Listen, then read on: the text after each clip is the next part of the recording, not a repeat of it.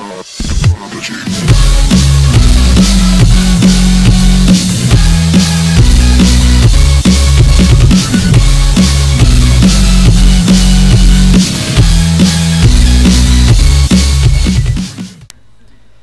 Hey guys, Riper here, and this is my first commentating on a video, so please spare my accent is shit and my mic isn't that very good either.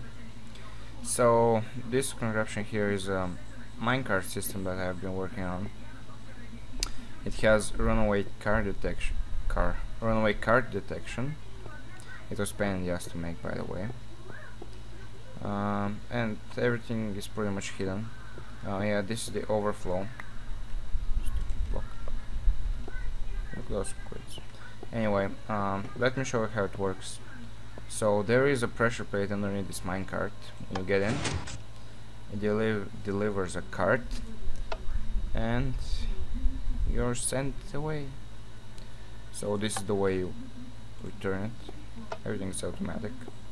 So let's say you deliver a cart, but you don't get in it, and it slides back in. Yeah, one more time. Boom. And yeah. So let me show you how the overflow and pretty much everything works. That is also the loading system thing. And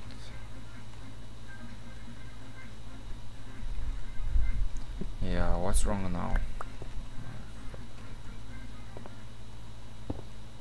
Yeah, I don't know why, but this happens. I thought I fixed it, but it doesn't look like it. So let's pretend that it works. Bumps and goes back. Well, it's not flawless.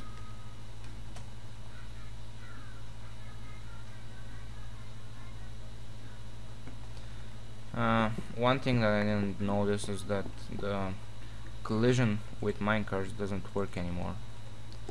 Oh, let me show you. Remember when the old boosters, when there was a cart over here and a cart over here, they kind of pushed each other. Well, that is gone, so I had to make a new one.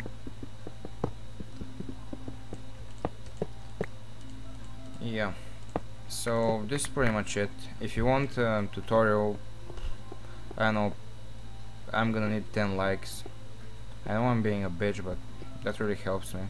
And I think my channel is growing very well, thanks to Brainy Beast. And go check it out. Go check out his channel, link in the description.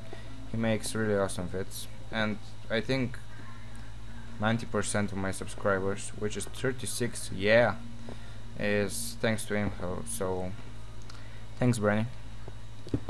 Oh yeah, and yeah, if you want a tutorial, leave a comment, like it. I might do that. It's not that complex. It's just hard to fit in one space. Oh yeah, I was gonna show you how this works. So there is a detector rail above this block, which powers this, and this is an inverted signal which controls the tracks. So when you're going on with the cart and you're in it, it goes faster, so you're able to make it to the other side. But if the cart is going on its own, it's a bit slower and it goes in.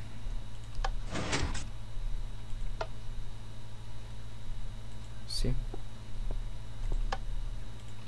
And this over here is just this pressure plate is connected. Yeah, sorry about that, was just my mom. So this pressure plate is connected to the power rail, and the power rail, and boosts the minecart back into the so-called pass dispenser. And the way that works is with a signal shortener, which is this thing over here. The pressure plate is over there, and this piston contracts very fast, so it lets only one cart fall. And yeah, if you want a tutorial, leave a comment. I'm repeating myself, forgive me. And that's pretty much it. Bye.